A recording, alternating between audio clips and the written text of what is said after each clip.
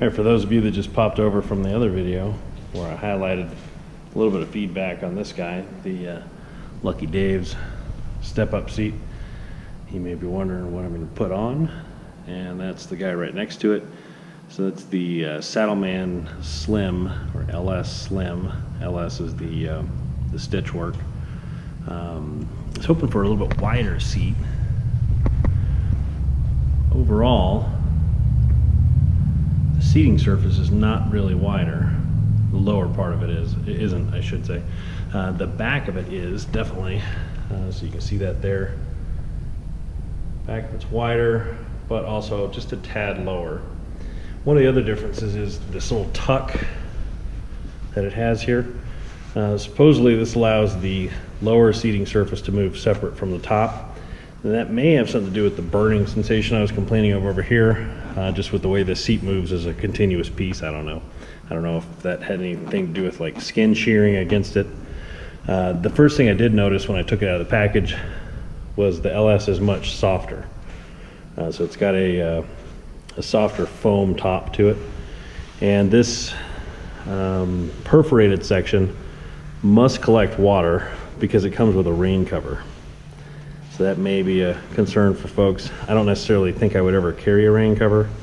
I would just sit on it wet and not worry about it too much. Give you a walk around and show the difference between those two a little bit.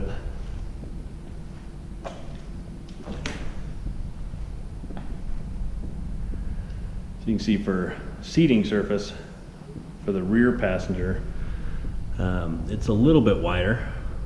It may make your passenger a little happier if you're comparing the two. The aesthetics of the two are, pleasing in both. It's not overly big. And one of the things I was trying to avoid was going to the road sofa, because I don't ever ride two up. I would like a little bit more of a touring seat, but I don't ride two up. So going to the road sofa adds that rear section that I don't need. My wife's got her own bike, and there's just not any need for that rear section.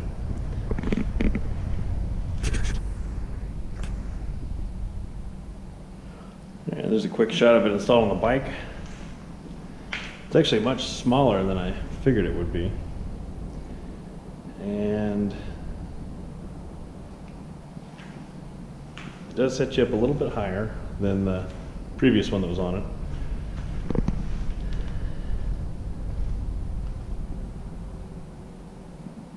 It is nice that it's a little bit softer.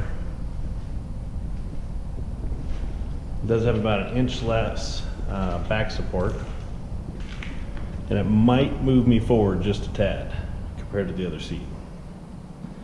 This is probably very close to a stock seating position, whereas the other one maybe had me back a smidge and down.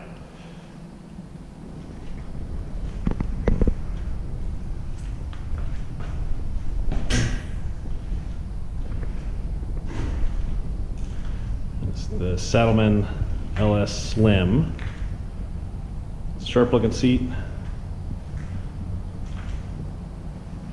Be a little while before I get any decent rides on it to tell how it's really going to do.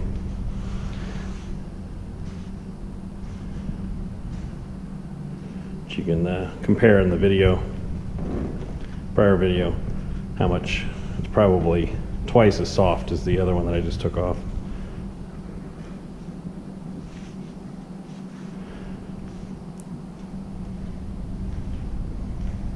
That's all I got for now.